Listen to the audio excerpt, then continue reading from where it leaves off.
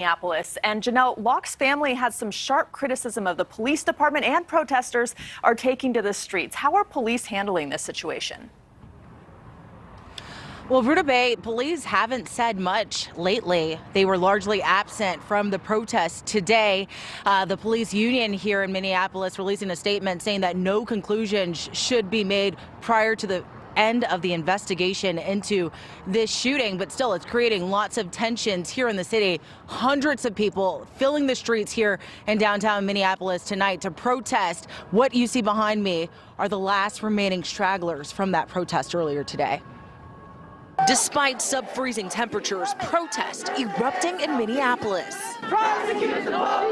Demonstrators demanding police accountability and transparency in the investigation of the shooting death of Amir Locke, a black man gunned down early Wednesday morning during a no-knock raid carried out by Minneapolis police. When you do say something, just tell the truth. In a 14-second body cam snippet released by the department, you see SWAT officers quietly use a key to enter a downtown apartment.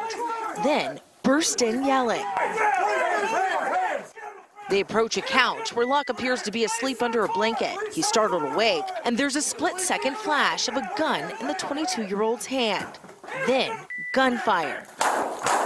Authorities now identifying Mark Hanneman as the officer who shot the fatal blows. I want the police officer that murdered my son to be prosecuted and fired. Hanneman's currently on administrative leave. Records show he's been on the force since 2015 and has had at least 3 complaints, all closed with no disciplinary action. Further complicating things, Minneapolis police confirm Locke was not named in the warrant and have released few details about the circumstances of the homicide investigation in neighboring St. Paul it's connected to, saying it's been sealed to uphold the integrity of the investigation. Locke's family says he was a licensed gun owner and had no criminal history. All details rekindling tensions in a community where law enforcement's relationship with the public is already strained.